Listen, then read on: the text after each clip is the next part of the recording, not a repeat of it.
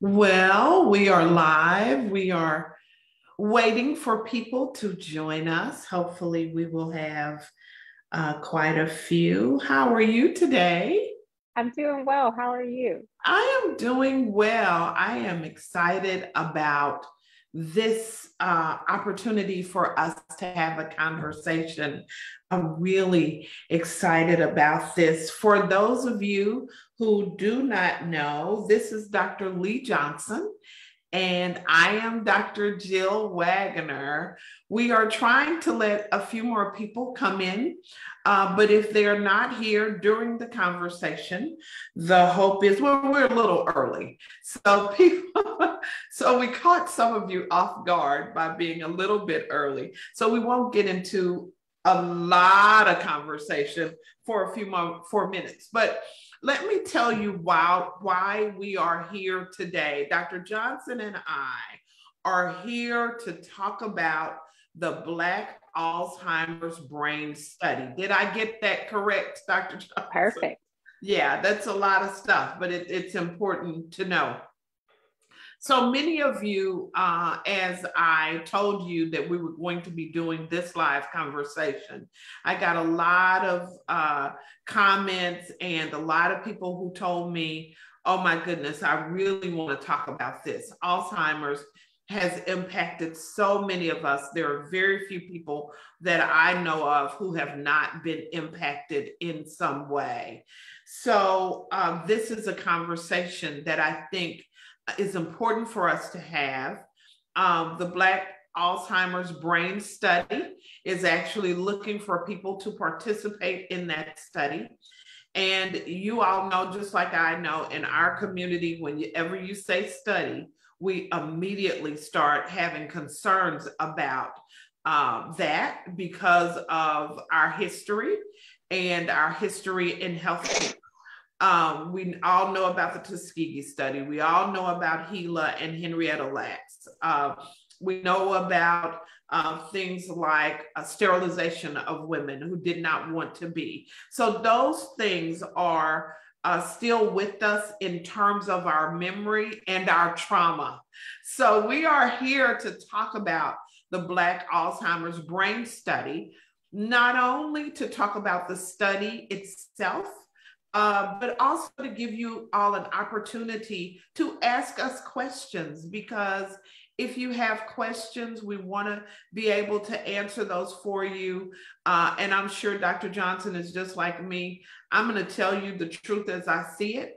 And if I don't have the answer, I'll say, I don't know, but we can try to find out for you or direct you to someplace else. I do want to tell you that this is the first of a three-part series. I'm excited about that. So we're going to be talking about this Sunday and the next two Sundays to come.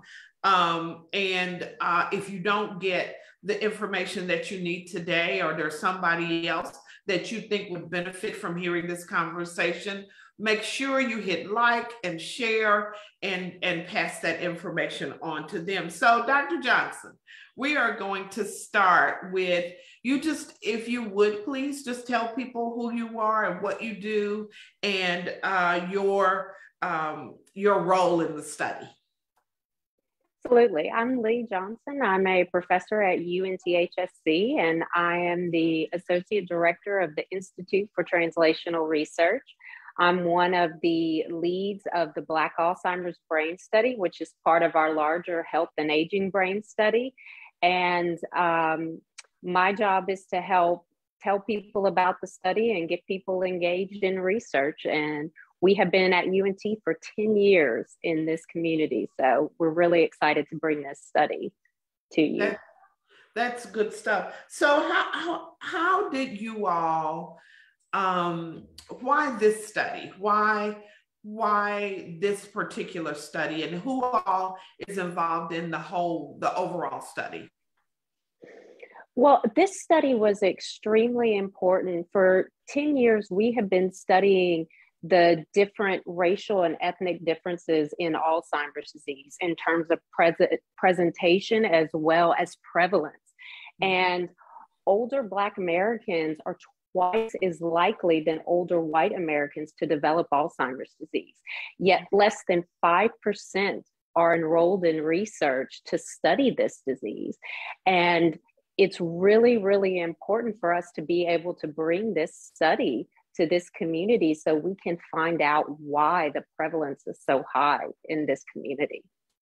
I think that's really important because so many of us are not aware that that Alzheimer's is not something that just falls out of the air. In other words, we are not aware that there are many, many things that contribute to this disease. Some of them we kind of have an understanding of, but many of them we do not. I often tell people that the causes of Alzheimer's, it's like having 50 holes in your roof. And if you block up one, it's still raining. If you block up two, it's still raining. But if you impact most of them, you are able to stop the rain, with Alzheimer's being the rain. So us understanding what all of those contributing factors are is absolutely crucial for being able to understand this devastating disease. We were talking, some of you know, some of you don't, but we were talking before we came on live about the fact that my grandmother had dementia. And I think so many of us have lived with somebody who has Alzheimer's. If you have not lived with Alzheimer's, the true impact of this disease, even as a physician, for years, my grandmother, I called her every morning on my way to work. And for years, I'd say, Mama, what are you doing? And she's saying, I'm doing my bills. And I kept thinking, you only have 4 or 5. Why are you doing this every morning? Well, it wasn't until she moved into our home that I realized what the issue was. As I was packing her things to leave, to come to our home, I found all of these checkbooks where she would start a check and she did not remember how to write a check. And so part of what was happening to her is that she didn't know how to write a check. She didn't know how to hang clothes on hangers anymore. I mean, there were just all of these things. And I was a physician and did not recognize this. So I think having any information that we can, and just having the conversation so we are able to say to people, when you see something different in those that you love, it could be dementia. Let's think about that. Let's not wait until it's in its final stages. Let's think about this early on so we can make preparations and keep them safe and get them as much help as possible. So I thank you guys for doing the study.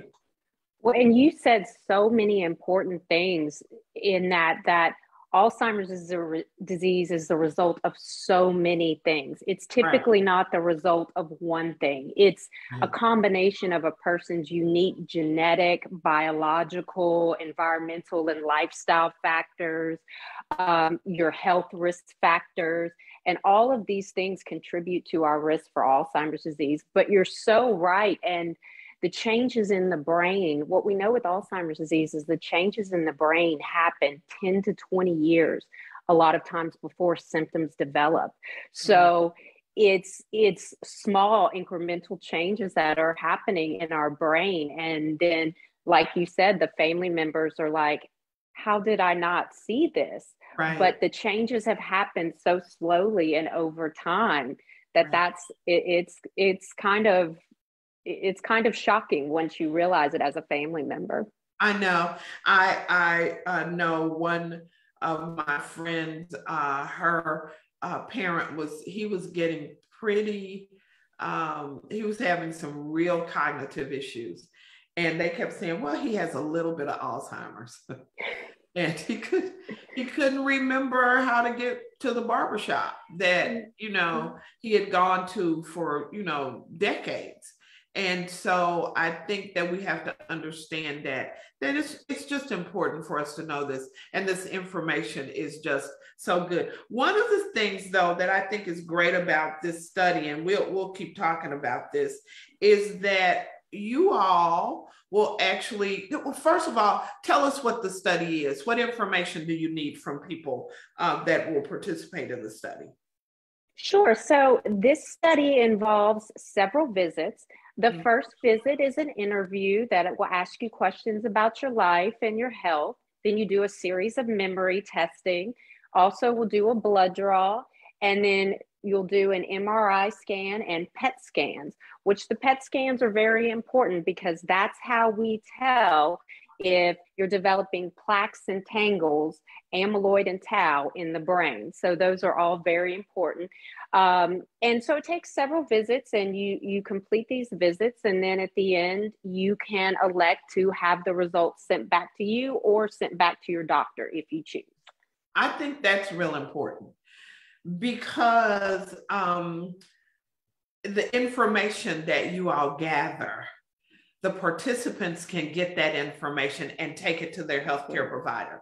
So while you're gathering data, you're not treating anything, you're gathering data, but they can take that information back. So if there's something that looks abnormal, or, it may be something in the blood work that we need to do something with, I think that's really, really important. So the participants have access to some screenings like a PET scan and a brain scan that they may not have access to otherwise. I think that that's really a big thing and real important that they will be able to get that data. You have a baseline. So yes. Whether or not you're completely healthy, at least we know that.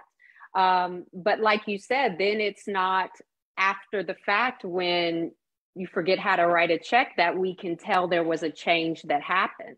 Right. And so it's really important, even if you don't feel like you have any memory concerns, to still have that baseline. Right. Yeah, that's good stuff. And we've learned that from things like mammograms. One of the reasons that we start screening mammograms earlier is because now we know if you've got a baseline that's healthy, now when there's something going wrong or something different in that tissue, now we have something to compare to. So having the opportunity to have a baseline brain scan, I think that's pretty neat. Yeah. Well, and we also want to study healthy aging along with unhealthy aging, because that's really important in terms of prevention. So in our study right now, you just have to be 50 years or older. And that's part, and be able to safely undergo the procedures, of course, the scans. But that's really important for us to study this disease younger and younger, because what we're finding is that's when we think we can intervene. It's the stuff that happens in midlife that is really impacting us later in life. Right. That's important that you said healthy aging, because there are some people that believe that Alzheimer's and that severe cognitive decline is part of aging. So in my community, my uncles used to call Alzheimer's old timers, because they thought that it just was by virtue of aging that this happened to your brain. Tell us about that. That's not healthy aging. No, it's not. Now, your risk for Alzheimer's disease, of course, increases as you age. Right. But it is not a disease. It is not part of normal aging. It is a progressive, irreversible brain disorder that impacts your memory and thinking, and slowly your ability to do daily activities, such as dress yourself and feed yourself. So it's not normal aging. There is slowing of your reaction speed. That's normal. Normal forgetfulness, those things are normal, but this is really very different than the normal forgetfulness that occurs as you age. So forgetting where you put your keys, normal aging. Putting your keys in the refrigerator, not normal. No. Yeah. What we tend to see with Alzheimer's patients is it starts with the most recent memories and then works its way back. So we tend to stage this disease with, can you remember your most recent grandbaby? Or can you remember their name? Because what we tend to find is Alzheimer's patients, their memory for the past is really, really good.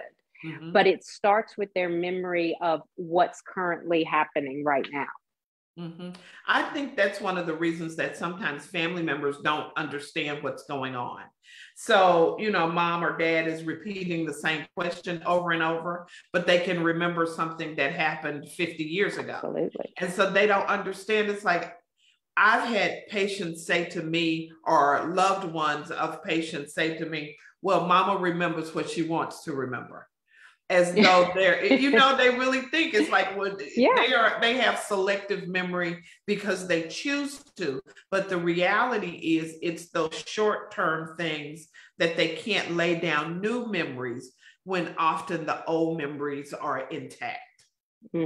Yeah, absolutely. I think that's a real big thing. And I think that's real important for us to know. So talk to us a little bit about the causes of Alzheimer's that we know and understand. So the ones that we can do something about and the ones that we can't, if you'll kind of go through that for us.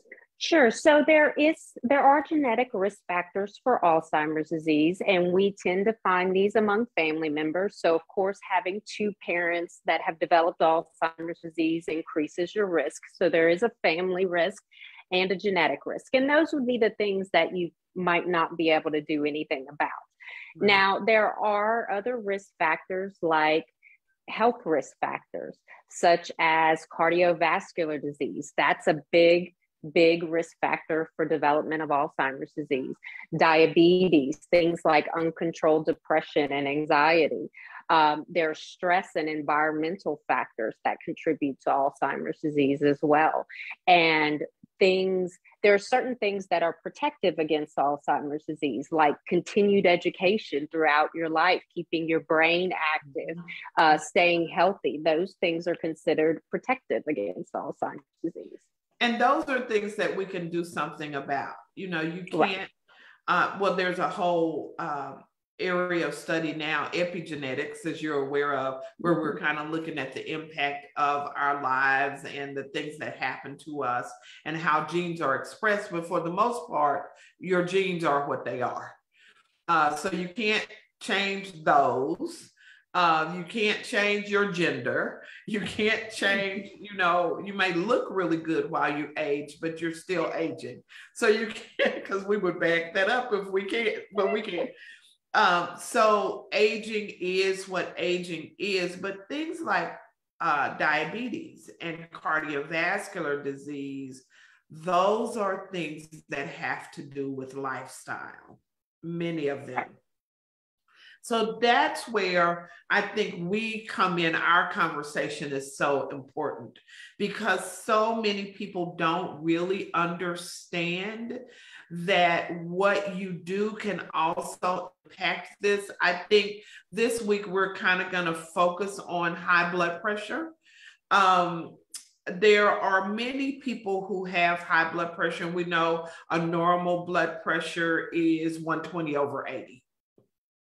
There have been some indicators that the older you get, it can be a little bit higher, but still 120/80. So I've encountered patients, sometimes that blood pressure may be running 160/95 or 170/95. And it's done that for years. And they will say to me, Dr. Waggoner, my blood pressure is always high. So that is just normal for me. I think it's important for us to say to people that normal is normal. And it's not normal for some people and abnormal for 170/anything is abnormal. I don't care if it's been abnormal for 10 years or 10 days, that's abnormal. And you want to do something about it, because if the blood pressure continues to be elevated, then that damages blood vessels. And if those blood vessels are damaged and you don't get adequate flow to the brain or nourishing flow to the brain, then that increases your risk of developing Alzheimer's or other dementias, but Alzheimer's also. Absolutely. We know that uncontrolled blood pressure, especially in midlife, is related to cognitive decline.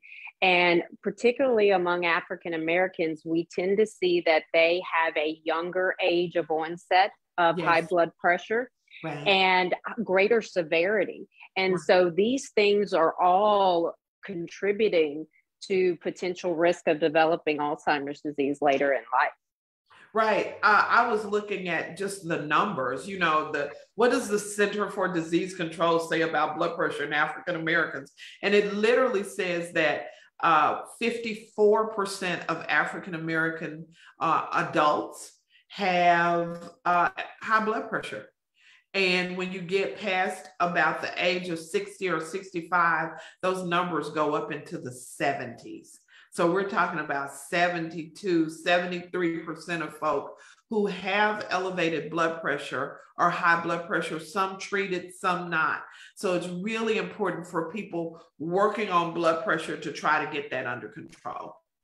Well, and we know that elevated blood pressure through life increases inflammation and oxidative stress and potential for stroke and vascular injury. And all of these things are related to your brain. And we tend to say healthy heart, healthy brain. If it's good for the heart, it's good for the brain, just like exercise, diet, all of these other lifestyle factors that we talk about being healthy for our heart.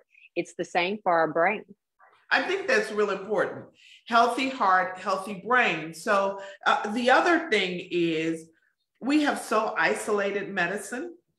And so we talk about the heart like that's different than like it lives someplace else other than the place that your brain lives.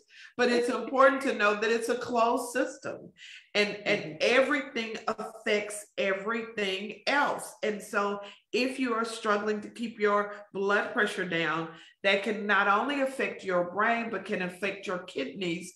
And that also can affect your brain. I mean, it just goes on and on. So I think those are good things for us to tell people. So there are a couple of things that I want to tell people in specifically about how to keep that blood pressure down. Okay. There are a few things that are really, really simple.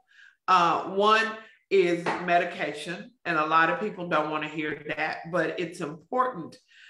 Lifestyle is very good. I mean, you always want to start with lifestyle changes. Lifestyle changes means diet, exercise, controlling stress. But until those things kick in, if it requires medication to get that blood pressure down, that is important. I was looking at a study that was published from Johns Hopkins, and it was published in the Journal of Neurology, and they found that doing the potassium sparing diuretics, which are just, diuretics, a lot of people use those, that decreased the risk of developing, and it was a study where they look and correlate things. But those people who were able to keep their blood pressure down and did a diuretic, that they had lower rates of dementia.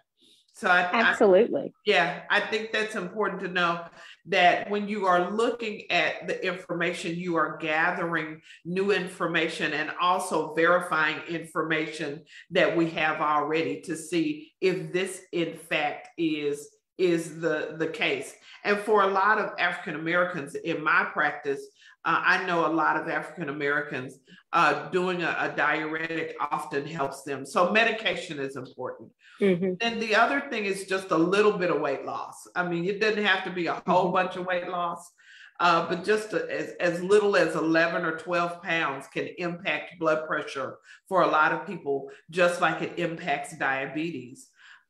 Exercise lowers your blood pressure, helps you to control your stress. All of that is really good. And then one thing that I think is important for people to take your blood pressure, measure your blood pressure. You do not know what it is doing unless you keep a measurement of it. Well, absolutely. And, it's funny because these are all the things we say when people ask us how to prevent Alzheimer's disease is good diet, exercise, controlling your medical conditions, such as blood pressure, diabetes, things like that, getting sleep. All of these things are connected. And this is how we tell, when everybody asks us, how do we prevent it? what are the things we can do? That's exactly the same thing. But I think, you said something really important is sometimes medication is necessary because things like diet changes and exercise, they take longer to work. Yes. And really what the research tend to show is it's not that you have high blood pressure, it's uncontrolled high blood pressure. Yes. If you can control it, whether it's through medication or a combination of medication, diet, exercise, all of the above, yes, that's what we're really seeing is protective. Right.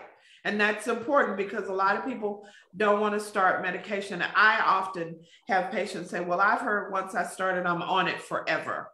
And I have seen people come off blood pressure medications with lifestyle change, and when they really buckle down and they lose weight, or they their life gets less stressful. Sometimes when people retire, they don't need their blood pressure medicine anymore, so maybe retirement. It's funny how that happens. It's funny how that happens. All of those things, but I think that it's important to understand that it is a combination of the things that we have available and access to that can really help to keep your brain healthy. So that's really good stuff. Are we getting any questions, Jillian? You don't have any questions yet, but Jillian has a question. Yes, we have a question from Jillian, those of you who know, Jillian is she's our producer. So she's in the background. Yes, question. So if you come off of your blood pressure medicine and then your blood pressure has declined and then it goes back up again, right? Do you have to start your blood pressure? Yes, you do. So her question was, if you were on blood pressure medicine, your blood pressure got, really good and your doctor took you off of it, and then your blood pressure went back up, do you need your medicine? Yes, you do. You want to keep that blood pressure under control. The way you're able to come off blood pressure medicines many times is because you've done all of those things and they've really kicked in over the course of time. And the way I tell if somebody can come off blood pressure medicine, if 120 over 80 is normal and your blood pressure is dropping to 70 over something, it's time to decrease that dose and maybe come off the blood pressure medicine. But just getting down to normal on your blood pressure medicine does not mean it's time to come off. That's number one. Number two is you never want to stop your medicine without talking to your healthcare provider. And as you know, anything that we're talking about today, I forgot to say that at the beginning, this is not medical advice. This is information for you. So we are not treating you in any way, but this is information so that you can work with your healthcare provider and make good decisions, informed decisions as you try to make sure that you are well. But yes, before you stop your medicines, you always want to talk to your healthcare provider so they can guide you through that process. All righty. What other things do we have? Is there anything else that you think that we ought to talk about that's important to you? We talked about whether Alzheimer's is a normal agent. I have a question for you. Oh, somebody just got a question. What factors do eggs and shellfish have on high blood pressure and cholesterol? Somebody asked about shellfish and eggs on high cholesterol. I see, and that information has gone back and forth. This is the thing, all cholesterol that you get from your diet comes from animal products. There is no cholesterol in plant products. So if cholesterol is a problem for you, you want to stay away from those things that are high in cholesterol. We also know that the rest of your diet is important and the rest of your lifestyle is important. We know that exercise is important.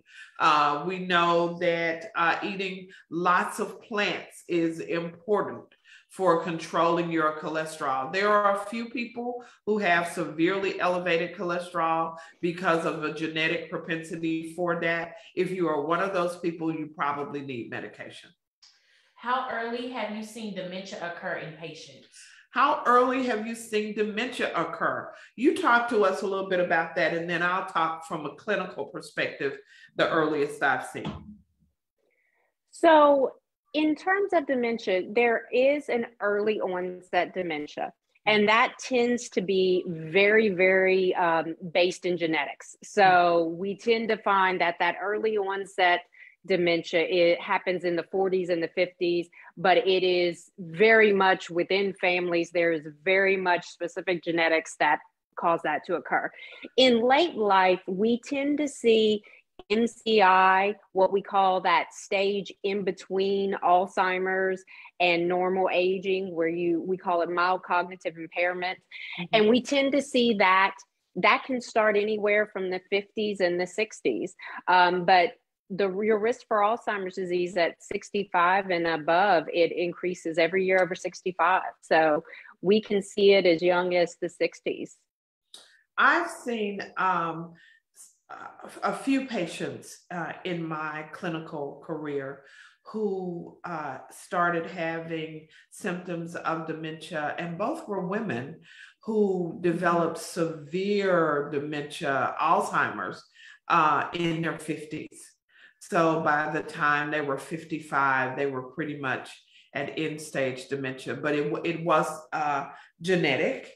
Family, they'd had it in their families, and it presented really differently in both of those women. It presented as this severe depression. There was just absolutely a severe depression, and could not figure out what it was and how to do it. It took several years and scans and specialists before they got the diagnosis. But I have seen it in women, in some women that were in as young as their 50s. And certainly female gender is related to increased risk for Alzheimer's disease. And there are many theories as to why that is, but we definitely see that. I was going to ask you, did you know if there were any specific things that we knew already that contributed to that? So we do know that things like there are reproductive factors that increase women's risk for Alzheimer's disease. Of course, women also live longer. So that's another, since age is a risk factor for Alzheimer's disease and women live longer, we do tend to see higher rates of Alzheimer's disease in women. Women, certain genetics, so if you're ApoE3/4 positive, you tend to progress faster, particularly women who are ApoE3/4 positive tend to progress faster than men. So, things like having hysterectomy, hormones, things like that tend to increase women's risk as well. Talk a little bit about ApoE4. Sure. So the most common risk factor for Alzheimer's disease is ApoE4. So you have two of them. You can, and we tend to say if you have 4/4 or 3/4, your risk is increased. Now, it's a small percentage of risk. It's less than 20%. So it's not a huge risk, genetic risk like other conditions. I mean, if you think about breast cancer risk, it is double that if you have one of the breast cancer genes. But it does. I'm sorry, that's a gene, guys. So if you have 3/4 or 4/4, you're at more increased risk of developing Alzheimer's disease. So we tend to find that women who are 3/4 positive tend to progress faster when they develop Alzheimer's disease too. So, it is a small part of the risk picture. I mean, like I said, it's less than 20%. 3/4 is about 10% chance of developing Alzheimer's disease. So it's not the only part of the puzzle, but it does increase your risk. That plus having a family member who's developed Alzheimer's disease. And if you have the ApoE4 gene, it does not mean that 100% you will have Alzheimer's. No, I'm ApoE3/4 positive. So that doesn't mean that I'm going to develop Alzheimer's disease. What I tell people is I kind of think of my risk for Alzheimer's disease as being a complete picture. And so my risk profile, my genetic risk is a little higher. So maybe that means I get in the gym a little more. So there's a lot of factors that contribute to your overall risk for developing Alzheimer's disease. And if you do have a higher genetic risk, then, trying to control those lifestyle factors is more important. The reason I asked that question is because now people can go and get their, they can get their genes. So, you can do some of the things, you see them on TV and they can tell you about risk, and people get that information back, and now they are devastated. So I think it's important to say, just because you have the gene does not guarantee you're going to have dementia. You just now, it's some more, or doesn't mean you're going to have Alzheimer's. It's more information for you to put in your database. And so now I have more risk of that. These are the things that I know can help me with that, mitigate that risk. Let me see if I can do some of these other things a little bit more. Like you said, go to the gym a little more often. Make sure you eat as healthy as possible. Make sure you manage your stress, so that even though you have the gene, you can do everything you can to take care of some of those other risk factors so that you can stay well. Well, and I always caution people to be cautious about some of the online genetics thing, because sometimes you don't know what genes they're looking at. Right. And so they may say you have a risk for Alzheimer's disease, but they may not have even looked at ApoE4. Right. But also it's what you do with that information. And it can be very scary to get those results back and feel like you have no control over what's going to happen to you if you're going to develop Alzheimer's disease. And I always try to caution people about the genetics, with the exception of early onset, is such a small piece of the puzzle. And really it is a lot lower of a risk factor than just age alone and gender and these health conditions that you can control. I think that is just great news, because so many people who have family members that they have watched grapple with Alzheimer's are scared to death. They are just scared that because I have seen my family member have this, it's coming. So I think that's good news, that it ain't necessarily so, that it's not necessarily going to happen. Also, good news to know that we are really trying to delve into some of those other causes and reasons, and that's yet another reason to be involved in the study so that we can gather as much information as we can. Absolutely. And, research is at the heart of all our medical advances. Yes. And what we have learned so far is that prevalence rates, risk factors are different based on things like gender and ethnicity. Yes. And so it's very important, if we're going to design treatments that are going to help all of our communities, that we study all of our communities and understand their unique risk factors. And as a physician, you know that there are certain treatment modalities you can't use based on race for things like cancer and stuff like that. So it's very important for us to understand how this disease impacts everyone based on their unique factors, rather than just studying only one group and trying to apply the treatments for that one group to everyone. Right. And that's really important, because I know as a clinician, one of the reason that a lot of my patients will come to me is because they want somebody who's sensitive to the health issues that are specific to them. And so they will say, I need somebody to, even something as simple as a dermatologist who understands brown skin.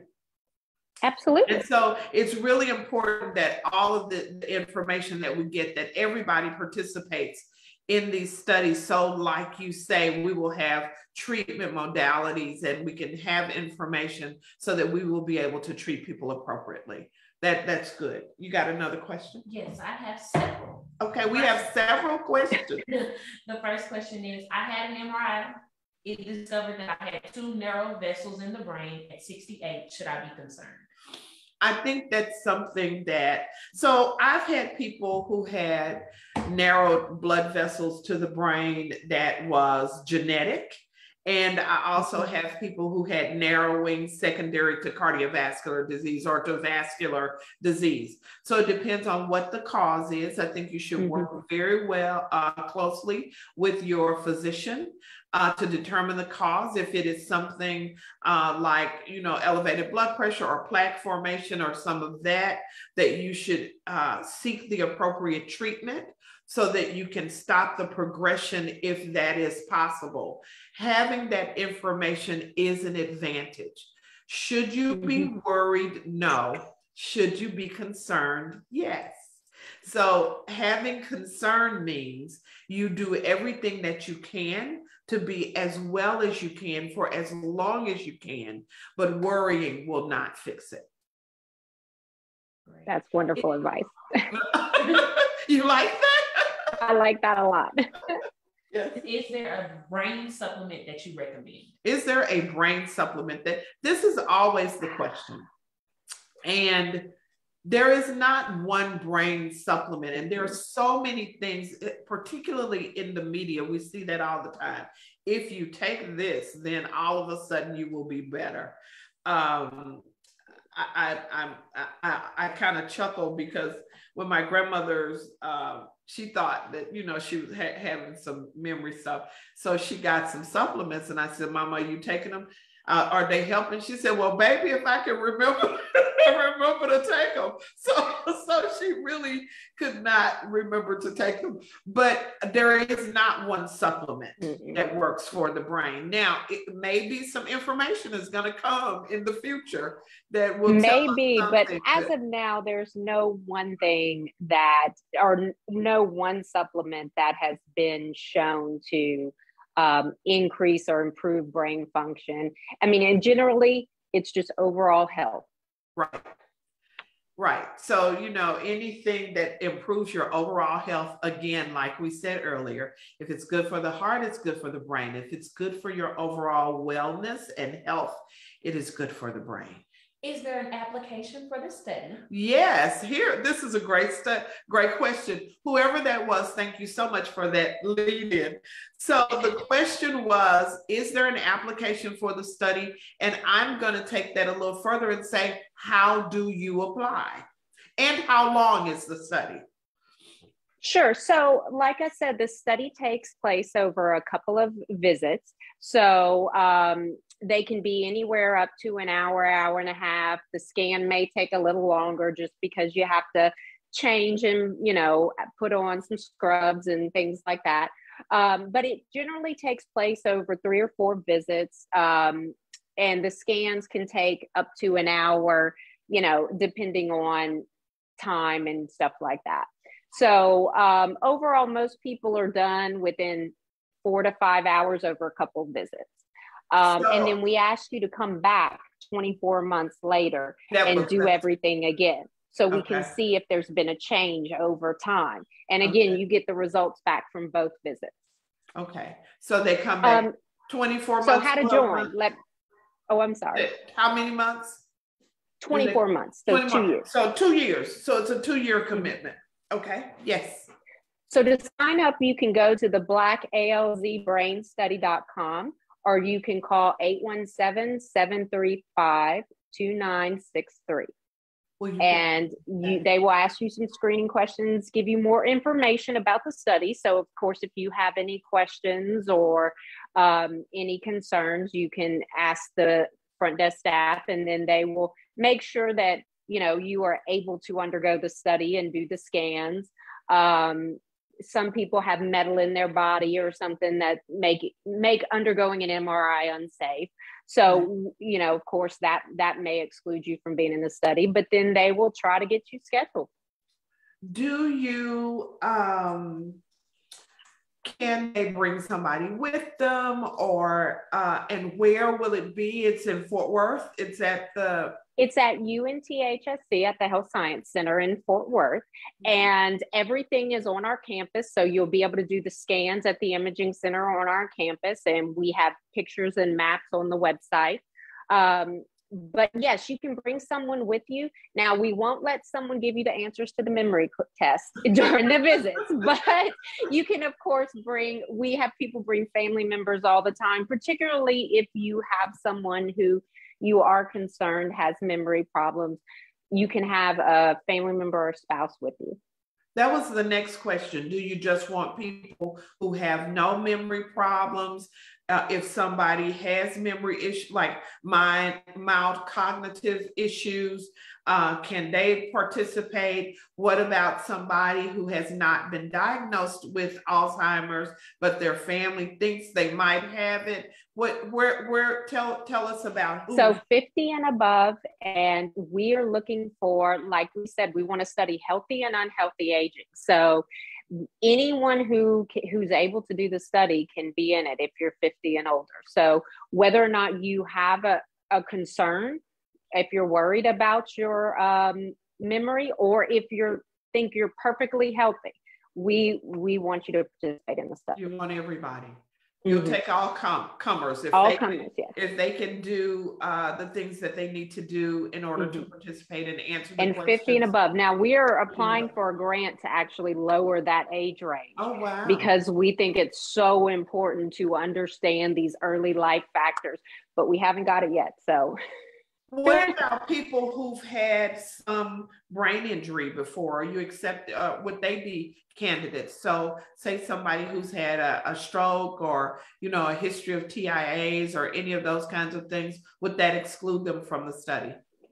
So as long as, I hate to say that anything will exclude you. Now, as long as you're able to still do the test and functions. And, TIAs, people get told they have TIAs all the time. And they're not really TIAs. And so, we're always very cautious about that. Yes. But the front desk staff, they will screen you and make sure that you don't have anything that would make it unsafe for you to be in the study. So if for those of you who don't know, a TIA is a transient ischemic attack. In some circles, they're known as mini strokes.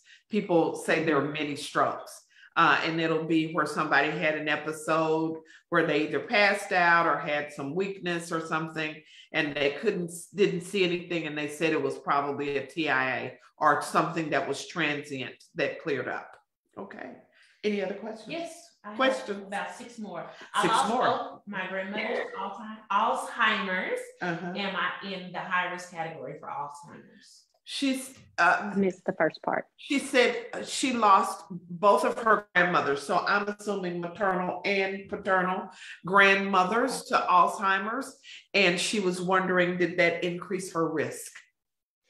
So there is a risk associated with a family risk. So that does increase your risk, but really we're looking at your parents. What was your parents' risk for Alzheimer's disease, or did they develop Alzheimer's disease? So there is familial risk is a part of the bigger picture, but again, it does not mean you're going to develop Alzheimer's disease. Okay. The next question is, can lack of sleep or depression cause dementia and or Alzheimer's? Can lack of sleep or depression, you heard that one. Both of those are considered risk factors for the development of Alzheimer's disease. Yes. Absolutely.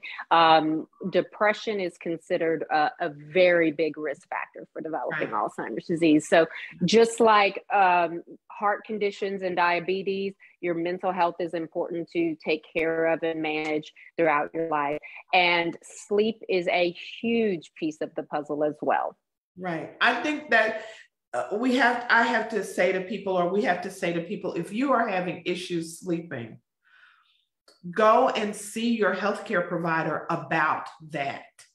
Often I call these, oh, by the way, things that you go in for your regular stuff. And just as the doctor starts to go out the door, you say, oh, by the way, I can't sleep. That should have been your first, you should have made an appointment for that. I am not sleeping. And so, you know, we can go through what's going on at night. You are not sleeping because your brain won't shut off. You are not sleeping because you're waking up having palpitations. You are not sleeping because you can't breathe. You are not sleeping because you're getting up, going to the bathroom. You are not sleeping because your back is hurting or your shoulders. You are not sleeping because your hands are going numb. You are not sleeping. There are so many things that could contribute to that. I think if you are not able to sleep, or you're going to sleep and waking up, or if it's disrupted sleep, it is very important to make an appointment and go to talk to your physician specifically about your inability to sleep, because sleep is critical. Your brain does a lot of things during sleep. And repair itself is one of them. And it can be an indication of so many underlying health conditions. Yes. So sleep is very important, and you should talk to your physician about the fact that you can't sleep. And we actually have a sub-study going on in our group right now that is solely focused on sleep. Wow. And waking up in the middle of the night, and you get a sleep report that tells you how your sleep was during the night. Mine was horrible. I will tell you that now. I was a little shocked, but it tells you how long you're staying in REM sleep, and all of these things, and how you're breathing during the night are so important to your overall risk profile. Yeah, that's really important. And I found that a lot of people, particularly women who go through menopause, sleep becomes an issue. A huge issue. It becomes an issue. They are not sleeping. So sleep is really important. Yes. I've heard that estrogen levels can affect your risk levels for Alzheimer's. She said she's heard that estrogen levels can affect your risk for Alzheimer's. So estrogen and menopause, so hormones are related to Alzheimer's disease, and but it's really, it's really after the fact, and how you're controlling your estrogen and your progesterone as you're going through menopause and those later stages.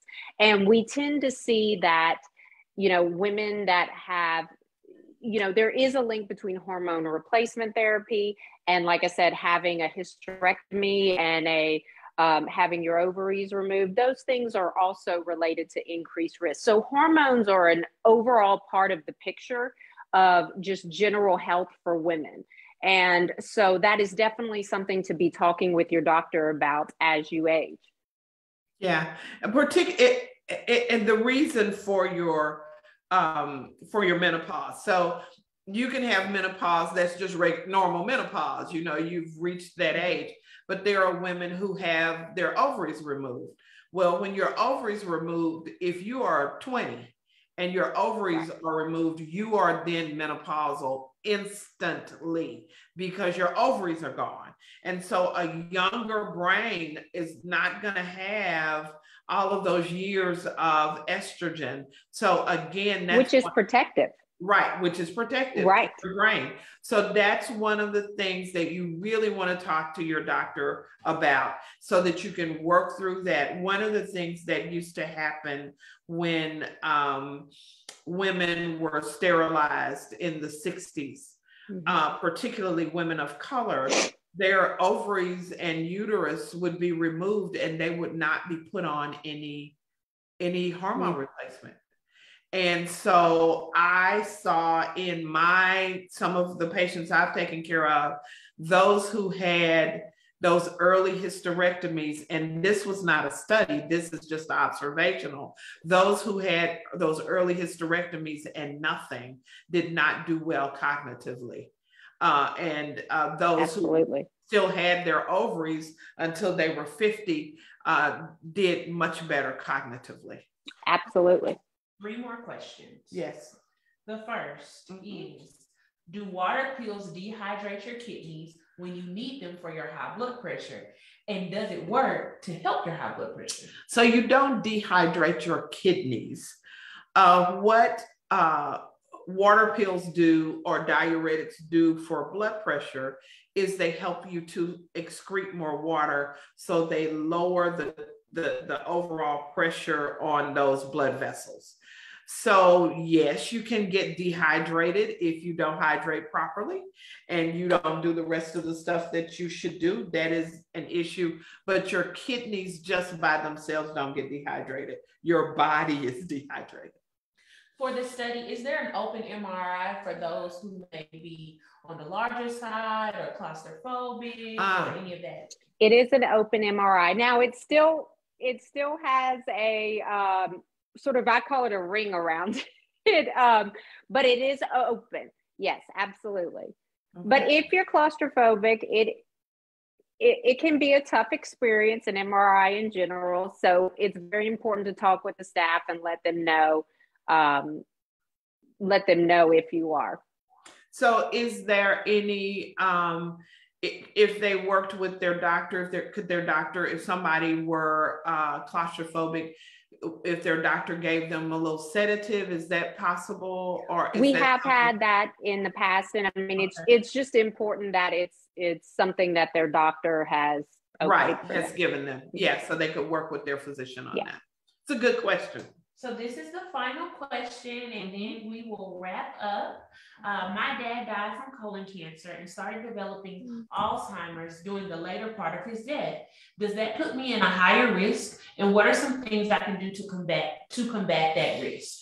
Well, we've kind of talked, you'll go there too. We've kind of talked about some of those risks, those things that you can do that we know now. There are many more that we don't fully understand. It's difficult to answer that question, because if it was cancer and he had metastatic cancer and he had metastasis to his brain, we don't know whether that was Alzheimer's or that the cognitive change that you saw was related to either treatment or metastasis to the brain.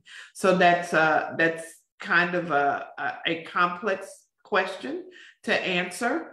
Your thoughts? That was the perfect answer. So absolutely, you're absolutely right. That one's very, very difficult, especially if he was on chemotherapy, medication, radiation. You know, there's a whole host of factors that could have impacted that diagnosis. Absolutely. Okay. This is the last one. She promised. Okay. I promise. Considering these stats for patients, at what age do physicians begin discussing Alzheimer's? Well, I know in our, when you start to get Medicare age, there is a questionnaire that we ask all kinds of things, and we do the little mini test, you know, where you have to draw a clock and all of those kinds of things. So we really start to focus in those patients that are 60 to 65, where we start to actually ask questions about that would tell us if, or at least indicate to us if they were having some cognitive decline. But at any point, if you think that you are concerned about it, I personally send my patients to get evaluated. Mm-hmm. You know, I will send them to, you know, one of the facilities here, usually one of the health sciences center, where they have memory clinics, or they have people who specifically deal with memory issues. I think that is important, that you have an evaluation by someone who specifically deals with memory, because there are certain evaluations and certain tools that everybody does not use, but people, a neuropsychiatrist or someone who really deals with memory, if you think at any age that you are having memory issues, that you need to have a proper and thorough evaluation. I agree with that fully. And, you know, so many things happen at your annual appointment with your doctor that sometimes these things can get overlooked or not brought up. And so I think it's just important. That's part of what we need to advocate for too as patients. Right. Exactly. It's so important. And so it may take another appointment, but make sure that you don't try to cram in a whole year's worth of stuff in that visit. Right. It will get overlooked and fall through the cracks. Yes. So that is it. Listen, thank you so much for joining us. Let's give that information one more time. It will be in the chat, the number that you could call and the website so that you could go if you're interested in being part of the study. Anything that you want to say before we go? Thank you so much for letting me come and talk about this. This is such a passion of mine, and we are so proud to bring this study to the community, and we are just so proud to be part of UNT and part of this call. So thank you so much for giving me time to speak about it. Thank you for taking time on your Sunday afternoon. I hope you guys learned something. I hope that this has been helpful to you. I hope it will open your eyes so that you have additional information. I hope it will calm your fears so that you are not frightened, but that you will be given the information and the tools that you need to move forth and to take care of yourself. Wellness, you know, is so important to me. And I thank you for giving us part of your life because your time is so important. And we expect to see you back here next Sunday. Not next Sunday. Dr. Johnson won't be here. Dr. Johnson. Dr. O'Brien will be here. We'll have somebody else next week. Someone from our group will be here, yes. Somebody else from their group will be here to discuss this. So thank you all again. Blessings. Stay safe, protect yourself, and most of all, make sure that you take care of your person. Have a wonderful day. Thank you again. All right, guys. We'll see y'all next time. Bye. Bye.